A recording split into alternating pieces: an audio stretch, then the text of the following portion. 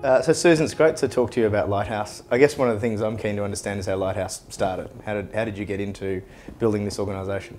Well, when I started, I wasn't really thinking of building an organisation. In fact, I was supporting a nutritional creche in Sri Lanka with a group of Australians. And so I spent the next few years looking around Australia to see what was going on there with our young people. And I couldn't believe that there were so many young people.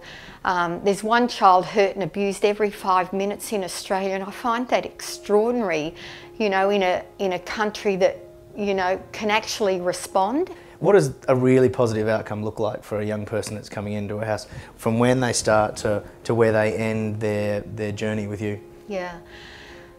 Oh, look, you know, I could tell you a million stories, and one that sticks out in my mind is a young girl that had been so badly abused that I'd never heard a story like that in my life in Australia.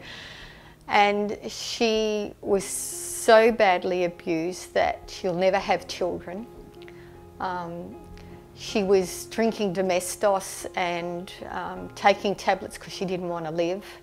And yet today, I was telling one of the people here today that now she's a social worker and she's working in a third world country and following the principles of Lighthouse Foundation.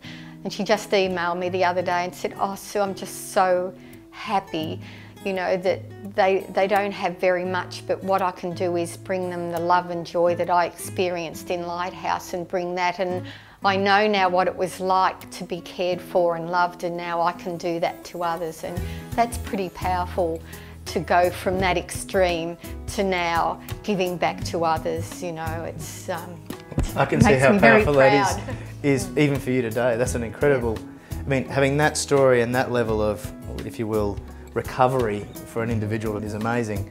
Yeah. Susan, you've got an amazing story and an amazing organisation. iSelect is delighted to be part of Fashion Aid and to support Lighthouse Foundation. So thanks for spending some time talking to us today.